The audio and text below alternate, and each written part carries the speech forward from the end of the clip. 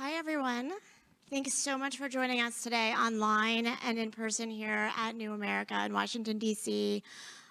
We're thrilled to have this conversation co-hosted by the Brennan Center and New America. So thank you again for joining us, and for those of you who are in person, thanks for joining during a beautiful spring day here in Washington, D.C. My name is L.B. Eisen, and I am a senior director at the Brennan Center for Justice at NYU School of Law in New York City. I'm thrilled to moderate today's very important conversation. A few weeks ago, the Columbia University Press published a series of essays called Excessive Punishment: How the Justice System Creates Mass Incarceration. It's a book that unpacks why the criminal legal system in the U.S. is so punitive.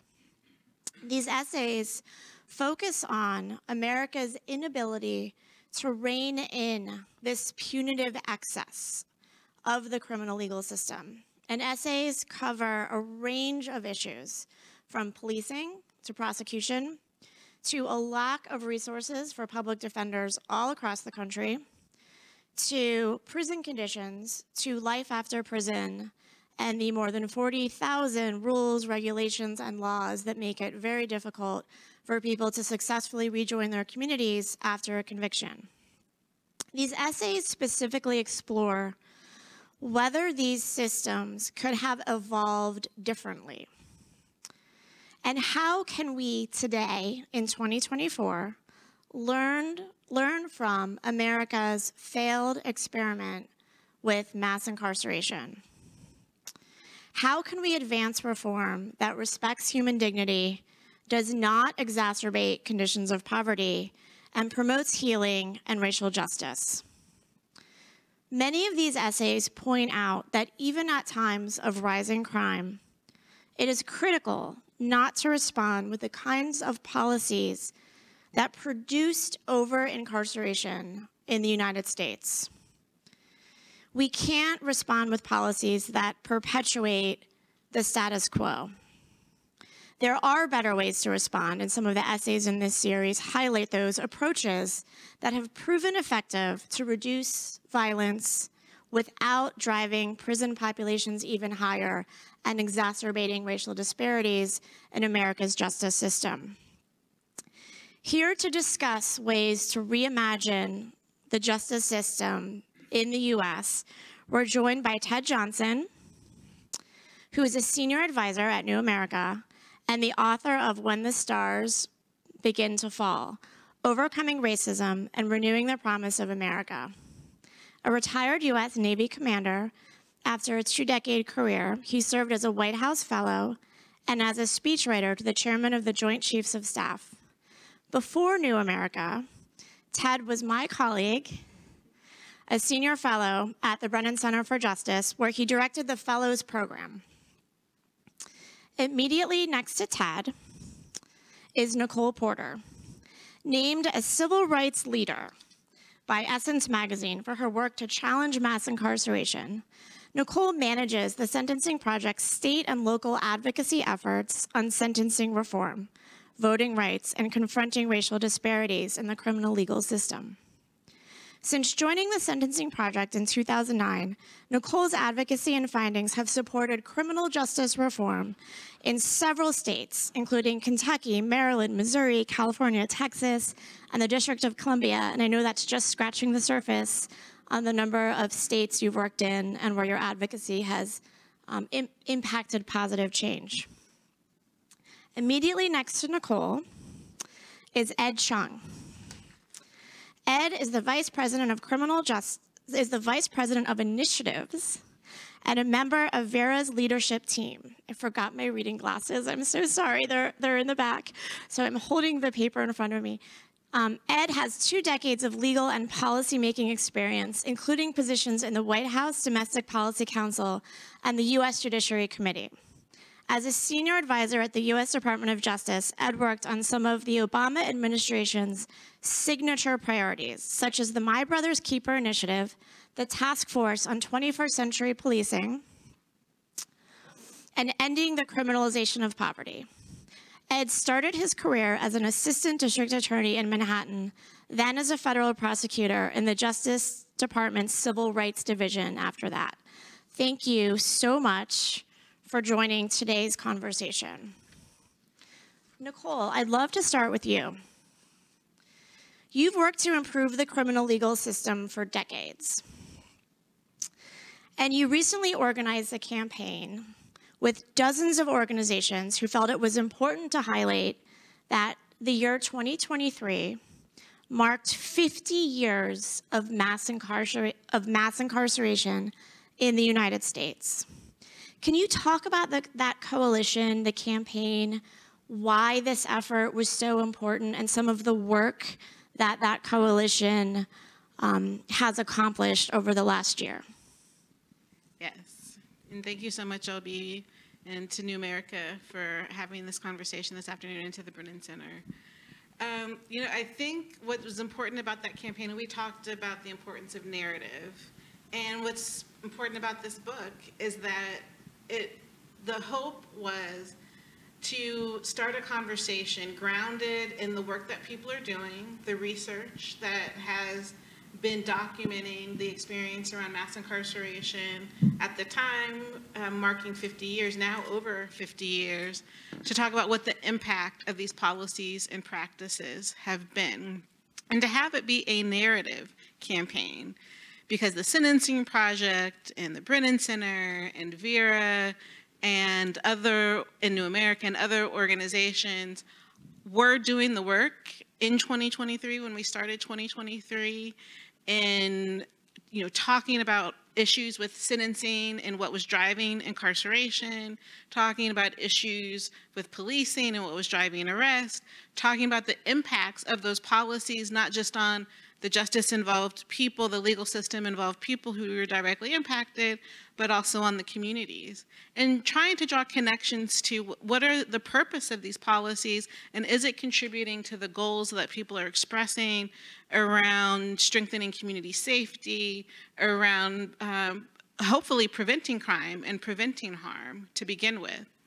And so the focus of that campaign, and I think what is the possibility of this book that we'll get into, is to frame the issue, to be bolder, to be more imaginative, to create the space intellectually and rhetorically through intentional narrative conversation. So we launched the campaign in the early part of 2023.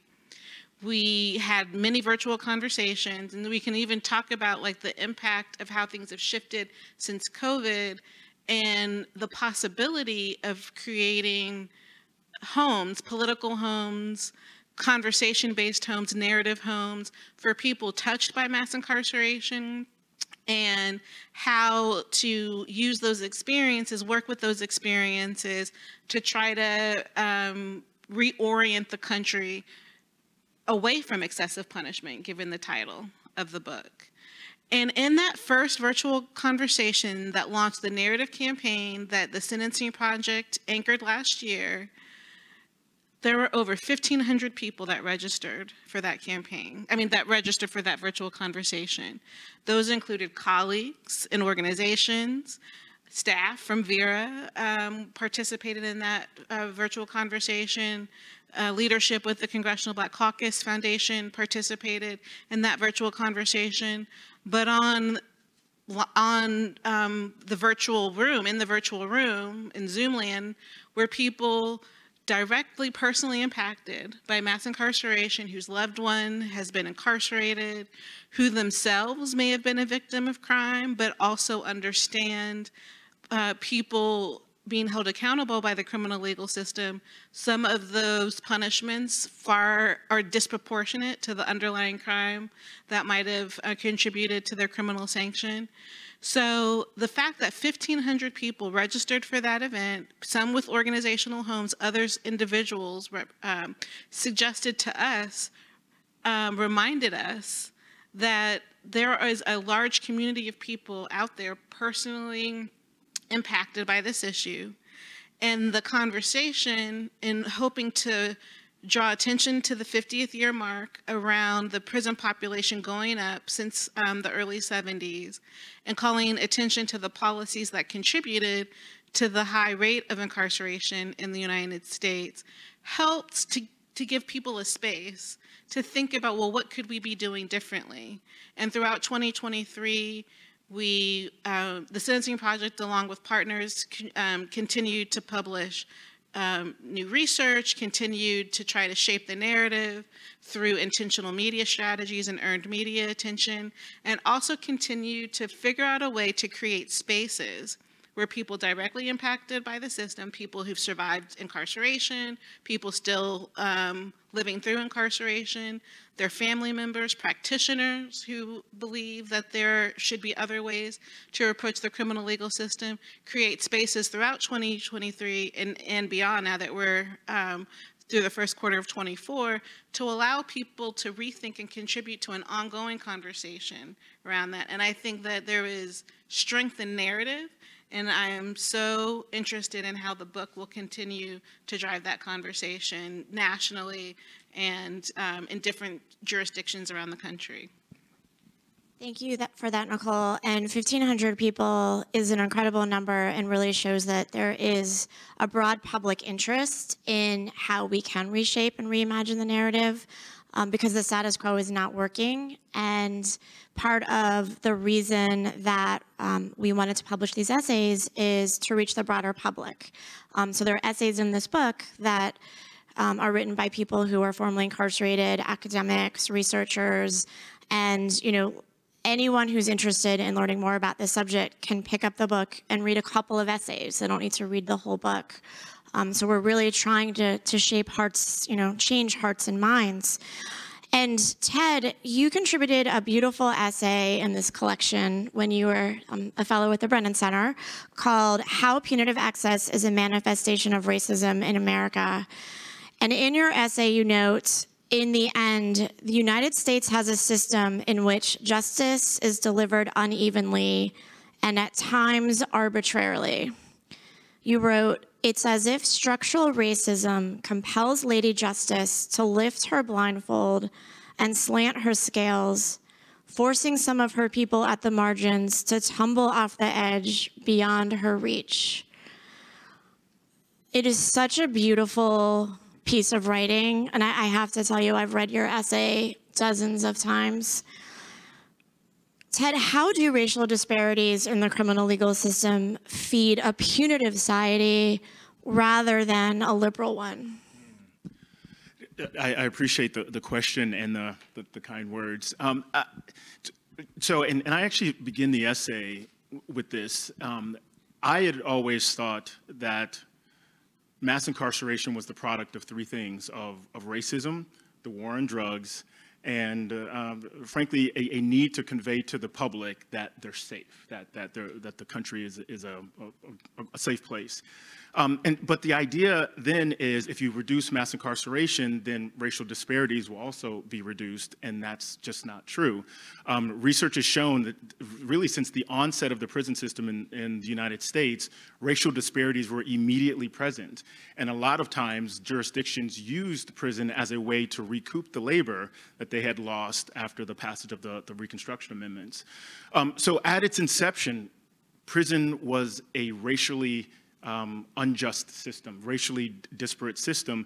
And as more folks have been locked up, especially in the last 50 years, that racial disparity has held true, to the point now you'd be hard-pressed to find a black person in the United States, I can only speak from my experience, that isn't 1 or 2 degrees away from someone who is currently or has been previously locked up.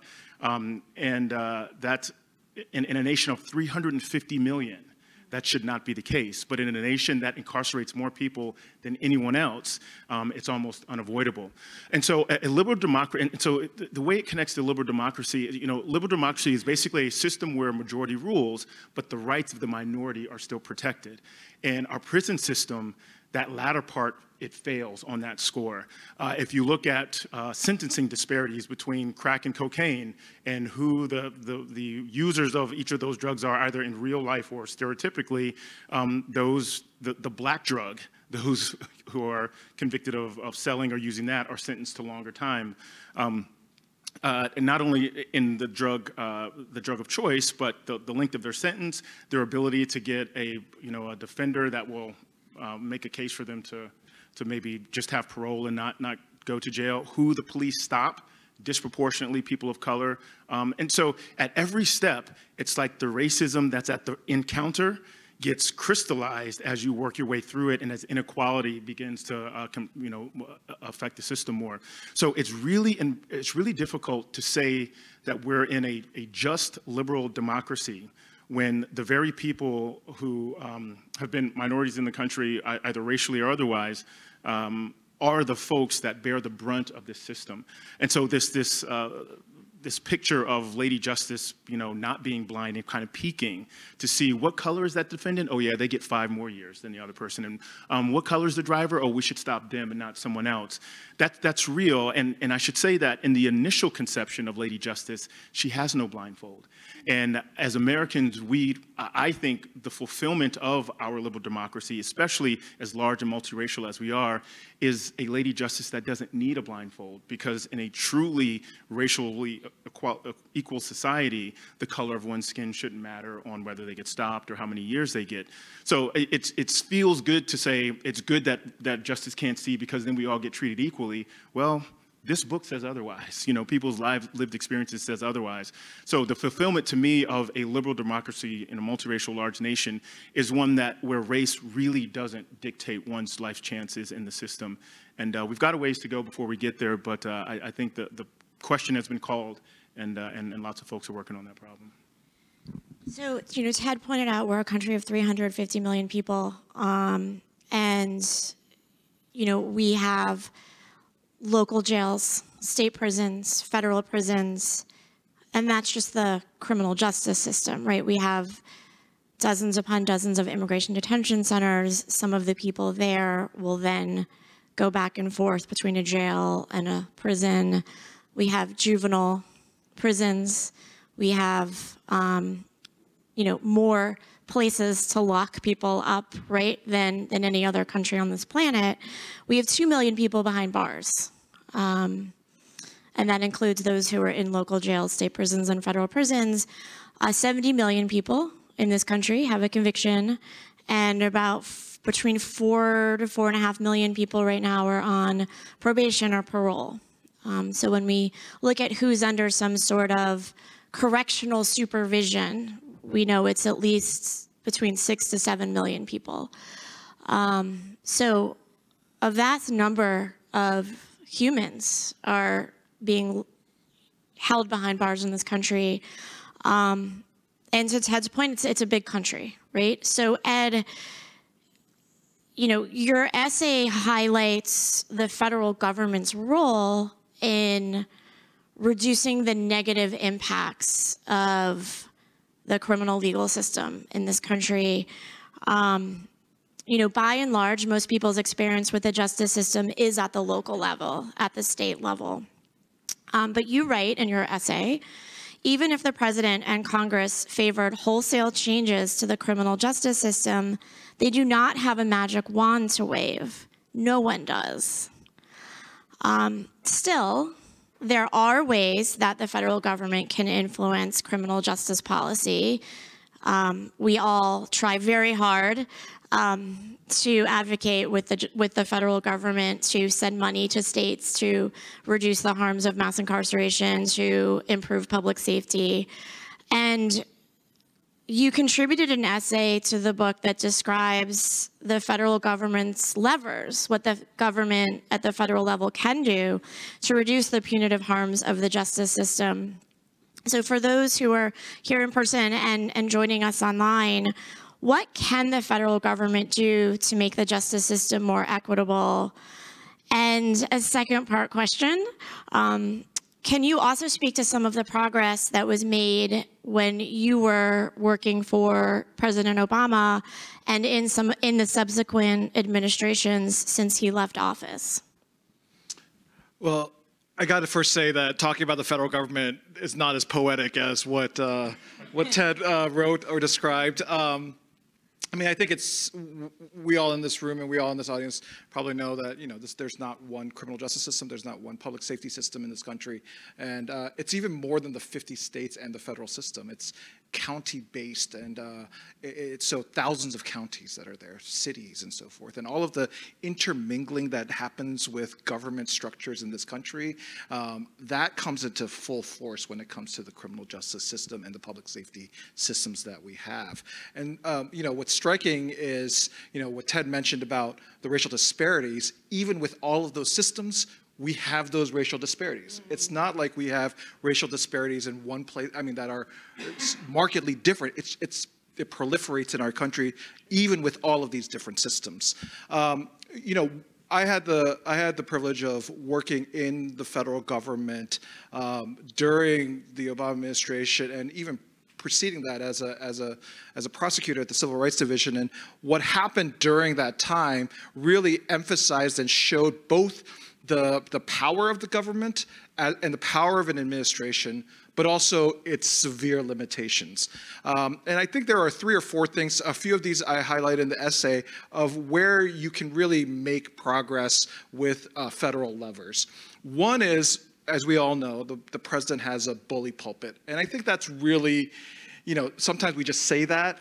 On this issue, it's really important because, as Nicole was saying about narrative and messaging, in the second term of the Obama administration, President Obama was out there speaking about these things, whether it was, from the Trayvon Martin incident, whether it was Ferguson and the killing of Michael Brown, whether it was visiting prisons, and what the first sitting president to visit prisons and speak to people who were incarcerated.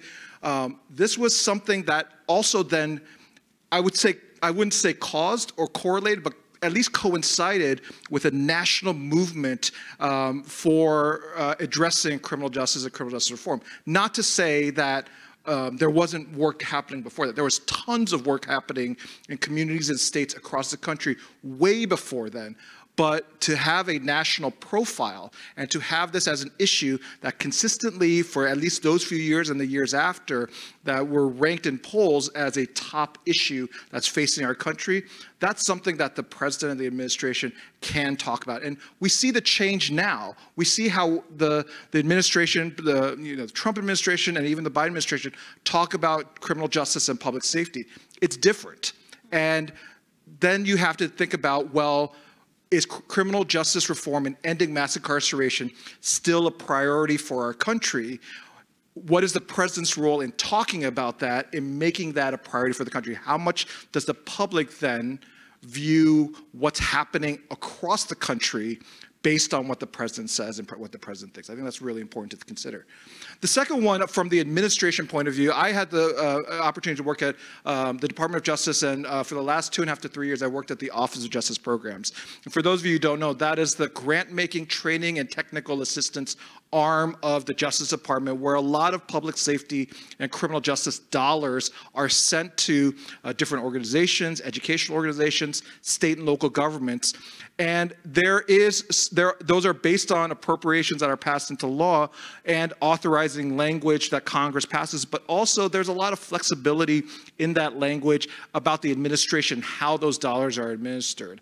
And so when we're talking about things back then about building trust between communities and police, or when we're talking about addressing fines and fees and how systems and how different states should look at their fines and fees and make sure that they are trying to analyze where they're being oppressive on people coming out of or who are impacted by the system. Those are things where I believe the funding sources really can help. The parts where I found were pretty limiting were working on things where it's not ensconced in law. And anything that is happening from an administration, obviously the next administration, if they don't have the same philosophy as you do. They can come in and change anything that is not based, again, in law pretty easily. And that's what happened when the Trump administration came in, with a lot of executive orders that were passed, executive orders that had to do with things like military equipment and how military equipment was sent to local law enforcement, or charging decisions by the federal criminal system and the U.S. attorneys, and how, during the Obama administration, there was an effort to look at charges not as the most punitive thing, but to take into consideration all of the factors that is facing a particular case or an incident or person, not the highest possible charge or the highest sentence that can get the most severe penalty or term of incarceration.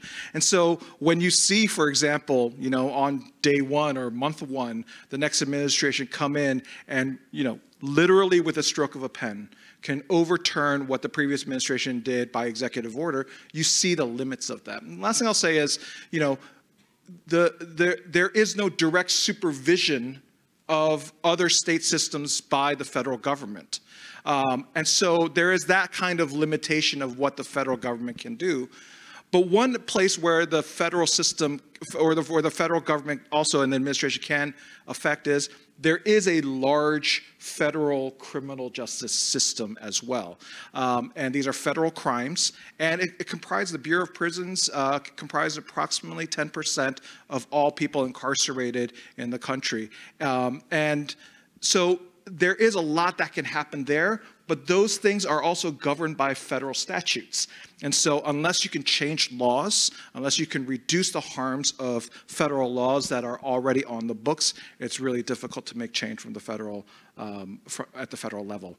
I don't mean to end that, end this part of the conversation by being so down about it. So I know that we'll be talking about more things, but there are a lot of other opportunities that are out there that the book also gets into. I think your comments really highlight that for those who want to make change and want to improve public safety and reduce the negative harms of the criminal justice system, there are multiple levers. So the federal government is one of those levers, just not the only one. And speaking of laws and executive orders, Nicole, this is an election year. It's 2024. There is no shortage of tough on crime rhetoric that we're seeing in the states, at the national level, at the local level. And we're also seeing, while we've seen tremendous positive changes in the states over decades, we have seen over the last year some regression. And we've seen some states regress on criminal justice reform, reverse course. For example, this year, Louisiana, which is a state that, I worked in when I was working at the Vera Institute on the Justice Reinvestment Initiative, and a group of us from Vera and Pew and so many other organizations worked with so many policymakers and stakeholders in Louisiana to improve their criminal justice policies and reduce their future prison growth. And this year, Louisiana repealed the 2017 Raise the Age bill, which now allows 17-year-olds to be tried as adults. We've recently seen in Georgia, the state legislature pass Senate Bill 63, which would restrict the number of times that people and organizations, such as bail funds, can pay bail. Why do you think it's so hard to convince the American public that progressive justice reform policies can go hands in hand with public safety? Because we know the research indicates we're not creating safe communities by trying 17-year-olds in adult court. We're not creating safe communities by passing 3 strikes laws, by increasing the time people spend behind bars. We know so much about alternatives to incarceration, diversion programs, investing in our communities that we've never invested in. Why is it so hard? And do you think we'll ever get to a place where we can better inform the public that we can have both. We can have a more proportionate and fair justice system and safe communities. I know that's a big question. Well, but but my response is, I mean, I have to believe that we can, and I have to believe that conversations like this one and the contributions in the book contribute to that, because if not, then what are we doing? Like literally. I do think the issue with how you framed where we are and how 2024 has started off is that it is so dominant to respond to crime and harm with punitiveness, and to rely on the status quo criminal legal apparatus with adding more policing, assuming that disappearing people to prison is the response to harm caused by crime and crime breakers, and that the criminal legal system and the way that it's oriented and the size that it's been allowed to grow over the past many decades is a legitimate response to the harm that people experience and survive through, and some have to live, following the deaths of loved ones. And I think what needs to happen to contribute to reorienting the country in a new direction, to addressing the excessiveness of punishment, is to understand that there are other ways, that people live with those other ways in communities that are well-resourced, that are the communities where people imagine safety and experience what they can imagine. The response to crime breaking isn't to rely on a heavy police force. And there is crime breaking that happens in those communities, but the response is a different one than the response in high incarceration communities that are where there's a very large police presence, where the response to social problems has been through the criminal legal system, as opposed to building out a social services infrastructure to address community safety that disentangles how people experience solutions to social problems away from the criminal legal system. I mean, you introduced me, you said you've been working this issue for decades, and I've been in enough meetings to hear criminal legal practitioners hoard the resources and advocate for the resources so that they can be the delivery of mental health services to the legal system impacted people that they come in contact with, and to validate the use of the criminal legal system locally at the state level, to reinforce the idea that those services must be delivered through the criminal legal system, that the people who are legal system impacted, that being arrested, being incarcerated in a jail, going through a court proceeding, perhaps getting sentenced to prison, or community supervision sentence, is the legitimate course of action for people in need of services to receive those services, as opposed to there being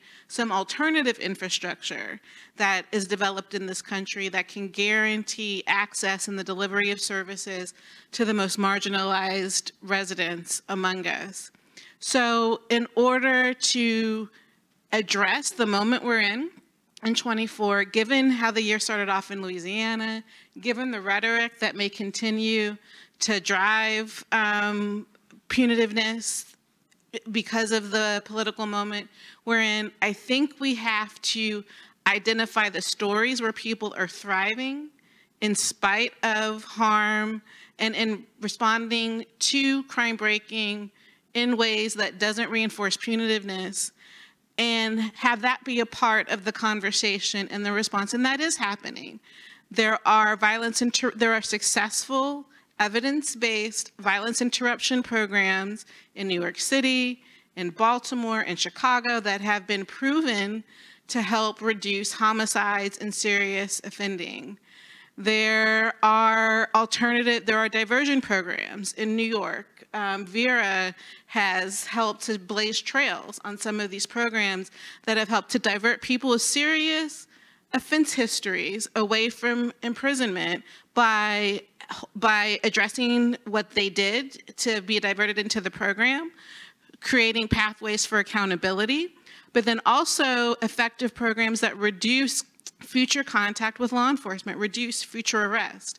So giving people those examples that public safety, community safety isn't just exclusive to policing, isn't just, shouldn't just be centered on the punitiveness of the prison system, that there are other ways. There are other solutions that can help reorient the country away from the punitiveness that's been dominating its systems for the last many decades. And to highlight those stories and to give people those examples is something that we need to be very focused and concrete on doing. I love that. And this idea of being concrete about solutions is so important. You know, we know, you mentioned some of these violence, these programs that reduce violence. We know that streetlights, just having more streetlights in our communities actually reduces crime.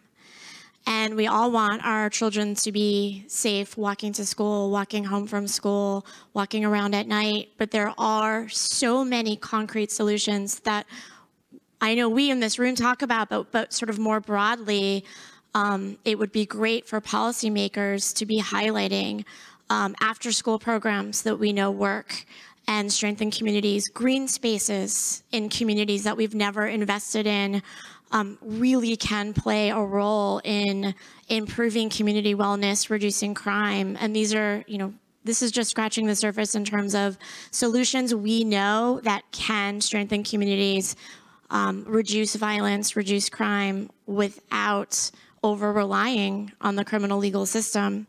And Ted, building on what Nicole just spoke about, it is difficult to convince Americans that a more fair and just approach to social harm can coexist with safety, with safe communities. What will it take, in your opinion, for us to achieve more justice, equal opportunity, and a better functioning democracy when for so many Americans, punishment is what they think makes our communities safe? It's such a hard question. I don't want to say that America is a punitive nation, but we are a nation that wants people to be penalized when they break the law. And that penalty, too often, prison or jail is the easy solution instead of some of these more resource-intensive, even if more effective methods that require you to engage the people instead of treating them like they're the worst day of their life or their worst offense. I will say that, so for example, we were talking about the First Step Act just before we came on stage here. This is the act that was signed into law by Trump that essentially affects a part of the federal prison system, reduced the prison population by recalculating how good behavior happens, doing things that should have been done a long time ago, like not shackling pregnant women. I mean, that's just something that we were still doing. Giving them free sanitary products. Right, free, right. But there were 2 days that stand out, and I think Ed might have been certainly there with me on one of them. One day we're with then Senators Kamala Harris, Cory Booker, and Dick Durbin talking about the First Step Act. And the question or the issue was about racial justice in safe communities. And then the next day, the Trump administration invites some folks over. I was in the room with Kushner and some conservative nonprofit groups and religious groups. The conversation there was not racial justice. The conversation there was about redemption in terms of religious sort of second chances and the cost it takes to incarcerate someone and how that's a waste of taxpayer money. And so it felt a little icky to me, honestly, to be talking about racial justice in one room and then how to save taxpayers more money in the other room when we're talking about people's lives. But the narrative work, to Nicole's point, is so important because that is how you move people's hearts and minds, not by showing them the charts and the data and the statutory language, which is all important, but when people understand that the folks that have been incarcerated are people and not statistics alone, and they're not walking threats to them and their way of lives, I think they're more open to these kinds of things. One example I'll give, and again, this is something the Brennan Center has worked on for decades, is Amendment 4 in Florida, where the people in Florida decided they were asked the question, should folks who have been convicted of felonies be allowed to vote once they've served their debt to society, paid their debt to society? And 65% of Floridians said yes. And so the people already get it. And a lot of it's because a lot of those folks, no matter what their class is or was, what their race, ethnicity, religion was, they all kind of knew someone 1, 2, 3 degrees away from someone who had been incarcerated. And that's the only way you can get a state like Florida to get, 65% of Floridians doing the same thing, wanting the same thing. And the government blocked it. So the governor of Florida, the state assembly in Florida, prevented full implementation of this ballot initiative that the people of Florida demanded by an overwhelming majority. So for me, and this may be a little Pollyannish, but I think the long pole in the tent aren't the American people. The long pole in the tent is trying to get the government to be more responsive to the will of the people. And I talk about this a lot. I run this Us at 250 program here at New America, which talks about when the country will turn 250 years old in 2026. The Declaration says that government derives its just powers from the consent of the governed. Well, the governed gave their consent to restore the voting rights of those Floridians, and government didn't bend. That's a problem, and that's a problem that extends beyond the criminal justice system or criminal legal system, but it is one that is probably most tangible in that system because of the way it completely disrupts the lives of those incarcerated, the lives of the communities that they've now been taken from, and the lives of the communities, of the people in the communities that have been robbed of folks because of an unjust and unequal justice system. So that reminds me of Jeremy Travis, who's a senior fellow at the Columbia Justice Lab, and Bruce Western, who's a sociologist at Columbia University, played a large role in this book as well, and thinking through sort of themes of the book, and really encouraged us to think about the guardrails that we never set up to ensure punitive access was not perpetuated in the justice system. And they kept speaking about this democracy deficit. We elect our local prosecutors. We elect our local sheriffs in many jurisdictions. We elect city council members. We elect our state, our legislators in state government and in the federal government. And for decades, we've elected representatives who promise public safety without really thinking through thoughtfully how to protect public safety without doubling down on these punitive policies, 3 strikes laws, more incarceration, longer incarceration. And so this really is, a failure of our democracy. And Ed, many of these essays in the book note how important it is not to double down on the punitive mistakes of the past when it comes to how we've over-relied on our jails and our prisons. And in the book's introduction, I write, we need to prioritize reducing crime in ways that are fair, just, practical, and don't contribute to needless incarceration. And I think something we can all agree upon is that there is so much needless incarceration in the United States. Ted, you spoke about this meeting at the White House where redemption was key to changing hearts and minds, where the cost of incarceration, we all know these stats that we're spending billions of dollars on incarceration in this country. And there's just so much needless human waste, needless fiscal waste. And, Ed, I'm curious, how do we make concrete progress towards a more proportionate, more just, more equitable system, especially given that every 4 years we have a major national election? We're sort of never, ever removed from the politics of, claiming you're tough on crime just automatically gets you votes. How do we move away from that, and how do we make progress? Again, a very weighty existential question. You know, I really appreciate the conversation here today about this is a government class, or this is a subject matter that talks about our democracy and how government works in the context of the criminal justice system. And this criminal justice system is the government. 6 of the first 10 amendments to the Constitution are criminal justice related amendments.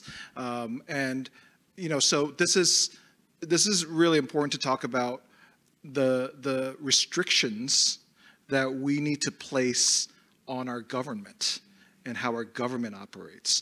You know, I spent a short amount of time at in the U.S. Senate at the Senate Judiciary Committee, and it was a really eye-opening experience. And I think one of the most enlightening things to me was how easy it was to insert a provision in a bill that was moving, and if it wasn't noticed, it would just go. And a lot of times that could be a criminal provision, a criminal law provision. We could increase this penalty from 2 years to 4 years. We could put a mandatory minimum sentence here, and even before all of the we've been putting a spotlight on it more in recent years, but imagine when the spotlight wasn't there, how easily something like that could be included and inserted in there. And one of the hardest things to do, and I touched on it a little bit in the essay, is to roll back something that's already been put into law. And so I've always wondered, can we put restrictions on our legislature, which obviously Congress and legislatures, that's something they will automatically champion. No, they won't. But are there things that we could put in there? There are some rules that are in there already, right? We have like a CBO, Congressional Budget Office, rules for anything, an analysis that has to happen for anything that requires a fiscal effect. There's fiscal note requirements in state legislatures and things like that.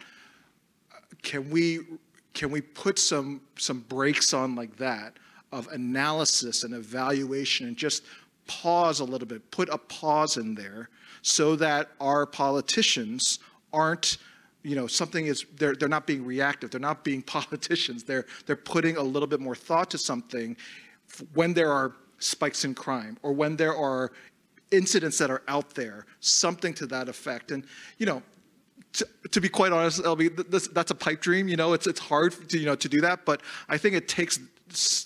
We have to think about it in that way to say, how do we restrain our government from overreaching the way that it has been? I'll answer your question a different way as well. There are already harms that are built into the system because of the laws that are passed and how the system's built. So there is the reduction of harm with nothing else that needs to be built. There are some things that just need to go away. Fines and fees are one of those things that just need to go away. A lot of pretrial incarceration just needs to go away without anything taking its place. And then there are other things that, if it is replaced, there's a vacuum that needs to be filled. And a lot of things that I think, Nicole, you were mentioning, things with CVI, community violence interruption, or intervention. Those are those things about how, if we take away this massive police presence or law enforcement role in our community, and we just retract that suddenly, is there a vacuum that needs to be filled? And I think communities need to take a look at that, and how do you fill that vacuum, and what happens if that vacuum is not filled? And I think, we see a little bit over the last few years that, yeah, there needs to be something that comes in order to show a better way and a different way to safety than law enforcement. It takes effort as a community to create safety. Safety just doesn't happen by itself and without any kind of effort. So things like, how do we support community groups? How do we support nonprofit groups? How do we support different civilian parts of government?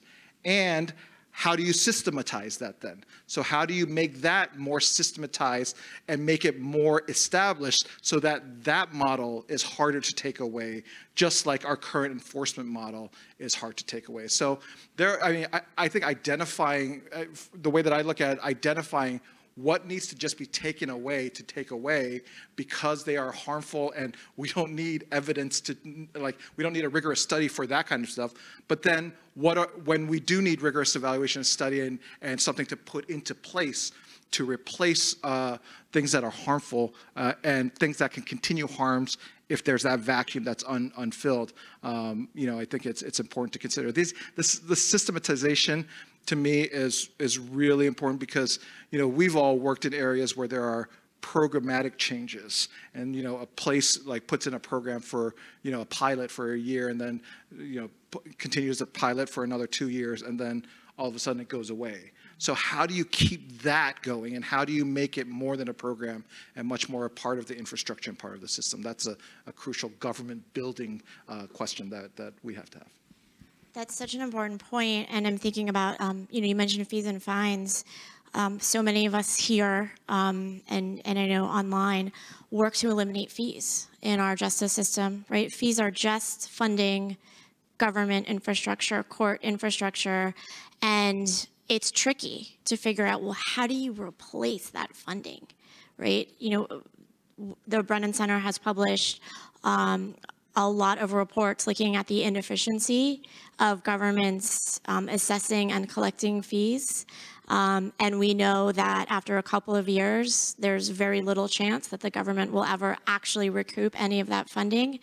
But it's really hard to find replacement funding. So I think you're right that there's just still so much deep thinking we have to do about what do we need in this incredibly complex criminal justice system that does span local government, state government, federal government. What can be just eliminated, and then how do we replace, some of those dollars is so critical. I know we have some online questions as well, so it'd be great to hear those. Great. This question is from Anonymous. Are there any states you know of that are advancing restorative justice programs instead of mass incarceration? And if so, with what success? I think rather than states, I think it's localities. So, one of the places that has been doing this for a while is an organization called Common Justice, working in New York, and Danielle Sured. There are also other DAs that actually have begun to partner with local groups on restorative justice work. And as a method of diversion, right? And so there's that's a different type of restorative justice. So just to pull back on restorative justice, there's, restorative justice is not a place in the system. It's an approach, and it can happen at any time, prior to involvement with the system, after involvement with the system, after you have a sentence, and so it happens while incarcerated. And so there are district attorneys across the country, for example, that prior to or as part of a sentence or a plea agreement or the like, that's happening. So just to name a couple, there's I think in Memphis, Tennessee, there's one there. There are a couple places in Virginia, locally here in Virginia, that are looking at that. And so this is going to be a plug, LB, but if you go to the Vera Institute website and you log on to the Reshaping Prosecution page there, you'll see the DAs that we work with on this. And also back in January, there was a restorative justice symposium that the Vera Institute put together that highlighted a lot of that, and you can find that on the website as well too. So thanks for the free plug there. And I'm sorry to cut the audience questions short, but we only have a couple of remaining minutes, and I wanted to be sure that we had time to ask all of you one last question, sort of a lightning round. So the question is, and if you can answer it in a couple of sentences. So the question is, we've talked about the harms of the criminal justice system, this punitive access, this lack of guardrails, how easy it is to add increased penalties in bills when people aren't paying attention, how easy it is to pass bills in state legislatures when people are afraid of, one or two very, in times of fear, right? We've discussed how complex this is and how much work we all have to do to both increase community safety, but also reduce the harms of mass incarceration. And, with the Brennan Center, we believe that you have to win in the court of public opinion before you can change policies, change laws. Really reaching people through their hearts and minds is incredibly important if you want to change policy.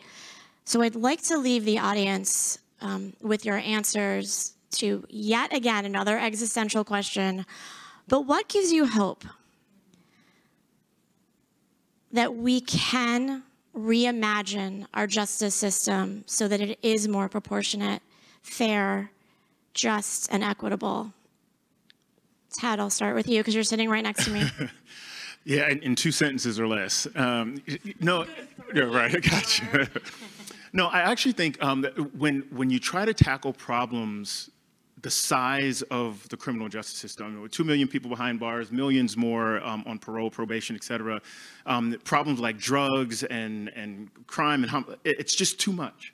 And for me, I find hope in when you humanize the problem, when you make the criminal legal system bite-sized, person-sized, people are more willing to engage with the folks that they would otherwise only want to lock up or only watch on like Netflix for entertainment. And so for me, it is recognizing that we are locking up people who, yes, maybe they've done something that's illegal or something that's bad. Maybe they didn't. The justice system isn't always sure about it. But treating them like people instead of like pawns in a system that we need to ostracize to keep us safe to me, is like the foundational thing that needs to happen to make this a human problem and not just a systemic one. Yeah, I think what gives me hope is to understand how people have been able to thrive in spite of the harm that they've experienced and what they've survived. And that it's that thriving and that resiliency in spite of that I think is going to show another way and give examples of solutions that aren't just exclusive to incarceration and excessive punishment. What brought me into this issue is the incarceration that my family experienced when my twin brother was incarcerated in the early 2000s. And the harm caused by his incarceration and the breaking of laws that he did, and the harm and impact on my own family, and what my family has had to survive and experience in result of that. And I know that if that's happening within my family, that it's touching the millions of people who are incarcerated on any given day, and the family members and loved ones that are also impacted by their incarceration. And I know, because of personal experience, that people have been able to thrive in spite of, and so that is what gives me hope in thinking about what could come next and what we could all be contributing to. +1 on all of that.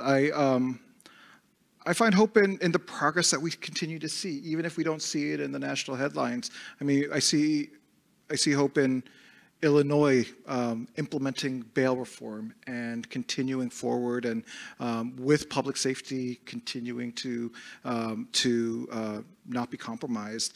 I see hope in the Biden administration giving hundreds of millions of dollars to communities for CVI and for alternatives, and making it gun violence prevention a priority of the administration. And then you see results of those types of strategies in places like Baltimore, which has historically been a place that had dealt with persistent levels of crime. But there's seeds working there in Baltimore, or in Boston, where you see, record low homicide rates and record low just violent crime rates, and how crime and crime trends are diminishing and lowering without the system like being blown up, ballooned, and so forth. So I see hope in the progress that's already been made that may not be recognized publicly everywhere. And I see hope in bipartisanship. Those of us here having this conversation have worked with so many different stakeholders